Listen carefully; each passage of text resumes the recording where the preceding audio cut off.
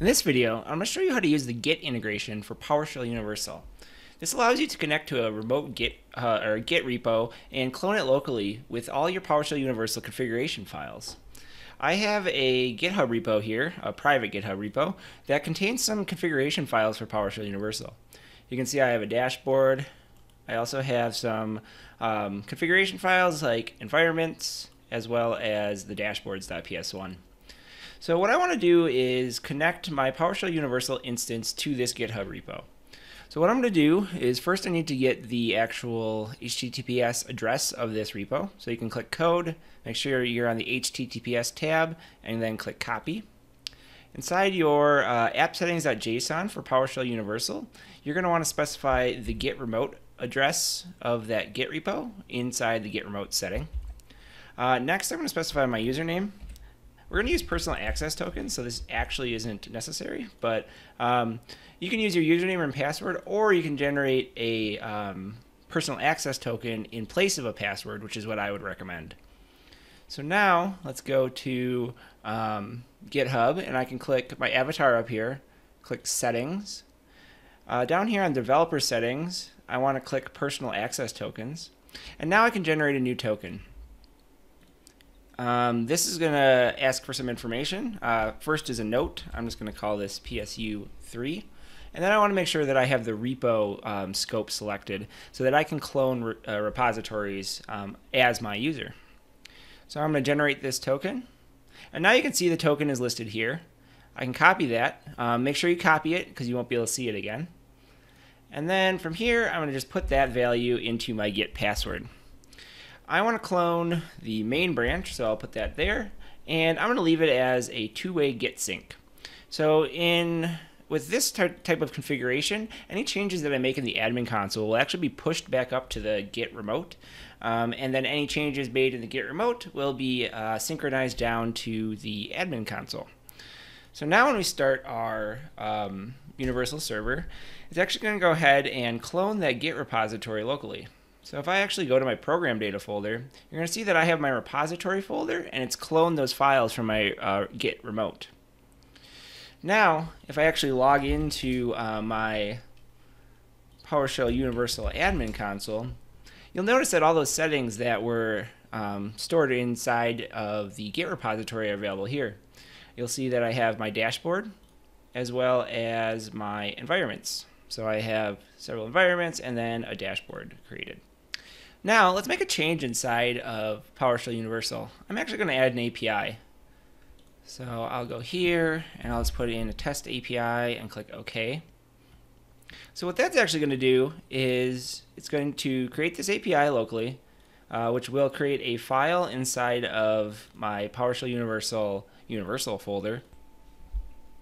And now you can see that it actually updated this remote GitHub repository with my updates from the Git sync. So the Git sync happens once a minute.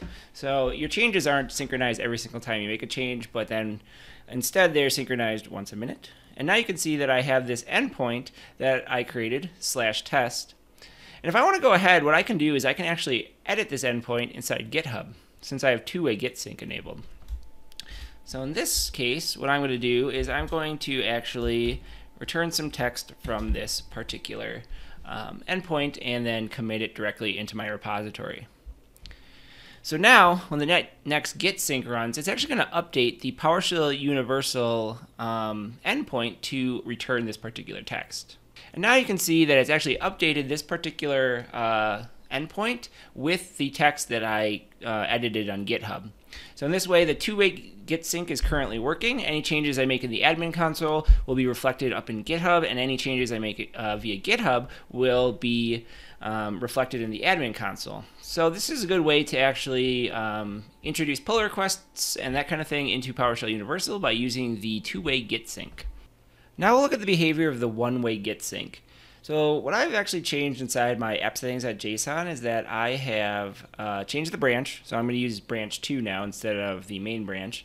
And then I'm going to change the Git sync behavior from two-way to one-way. So when one-way Git sync is enabled, that means the PowerShell Universal admin console is more or less read-only. So let's take a look at what that looks like. I've cleared out my Universal Automation repository directory so that we can start fresh, and I'm going to start up PowerShell Universal. So the first time it starts, it's actually going to do a pull and pull the files down into my Universal Automation directory.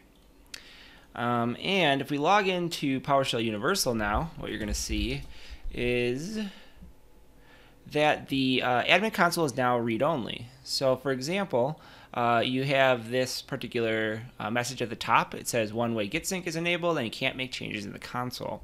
You can still execute jobs though, so if you do have jobs and scripts and that kind of thing, those are still, you can still execute those, you just can't modify them. So as you can see here, I have an endpoints test endpoint here, and inside here it returns hello, but there's no buttons or anything like that to actually modify this particular endpoint.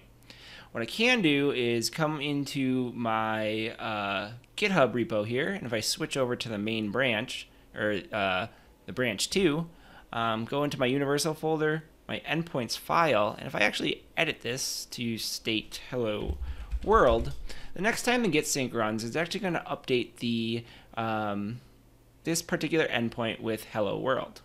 Now that our gitsync has run, you can see that hello world was actually updated from that remote git repository. So in this way, you can again use pull requests to manage your PowerShell Universal instance, but you can prevent users from making any changes via the PowerShell Universal admin console, so that you could have pretty much a read-only instance in production, and then do your development on a development instance, and then push changes to your production instance via pull request to your Git repo. So in this video, we went over the two different git sync behaviors in PowerShell Universal.